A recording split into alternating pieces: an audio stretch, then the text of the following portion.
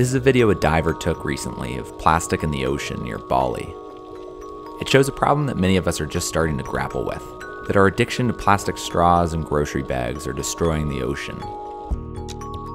But putting the blame for this problem on a country like Indonesia or coastal communities alone isn't fair. That's because the plastic choking the ocean comes from nearly every city in the world. In order to understand how it gets from landlocked communities like mine in Colorado to the ocean thousands of miles away, you have to understand the crazy, unbelievable global trash trade. When I recycle a bottle in Colorado, it doesn't just go to a recycling plant a couple blocks away. No, oftentimes it begins a crazy journey that can end up as far away as Sri Lanka. My plastic bottle's journey begins on a truck that delivers it to a materials recovery facility, or MRF, where the material is sorted. MRFs sell things like plastic and mixed paper in bales based on the market price for that material that day. From there, my plastic bottle might hitch a ride on a rail car to Los Angeles or Oakland, where it makes its way by shipping container to Asia. So why do we ship our waste halfway around the world like this?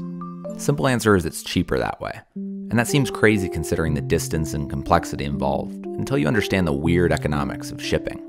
Let's say you want to ship a 20-foot container worth of stuff from Shanghai to Los Angeles. That'll cost you about $1,600. If you want to ship the same exact container from Los Angeles back to Shanghai, it'll cost you $400.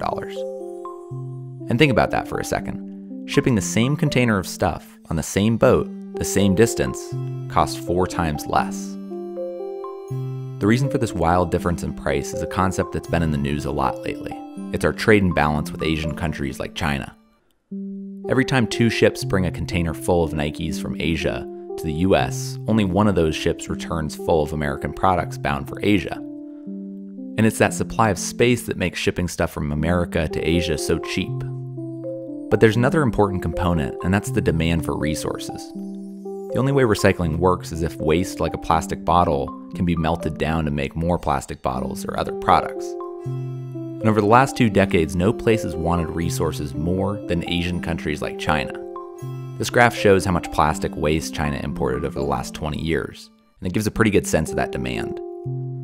It's sort of a beautiful system. A company in Asia ships a bottle full of soda to me in the US, then I drink it, throw it in the recycling bin, and it returns to that country to be melted down into pellets that are used to make more soda bottles. Unfortunately, economics and data is only half of this story, and things get pretty ugly when you look a little deeper. For starters, the conditions in many of the factories that process our recycled waste are pretty grim. Child labor, non-existent safety standards, pollution, you name it. But that doesn't explain how my plastic gets in the ocean. In order to answer that question, you have to understand that not all plastics are created equal. On every piece of recycled plastic, you'll find a number between 1 and 7. This is a rating system used to determine the quality of that plastic. Plastics with a 1 on them are considered to be high quality. Anything rated higher than a 2 is difficult or impossible to recycle. And the problem is that we often export low-quality bales of plastic to Asia. Sometimes factory owners will sort through that plastic they receive and dump the stuff that can't be recycled. And in countries without proper waste management infrastructure, that means dumping it in a nearby river or in the ocean. Hence, it's through this crazy economic system that some of my plastic in Colorado ends up in the ocean. And the truth is, I have very little control over that.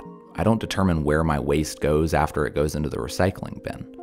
It's hard to hear this and not feel hopeless.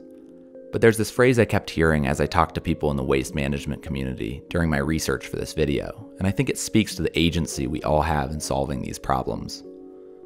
Recycling, they say, is the 3rd R for a reason, and reducing how much we actually consume will always be far more effective than throwing it in the recycling bin.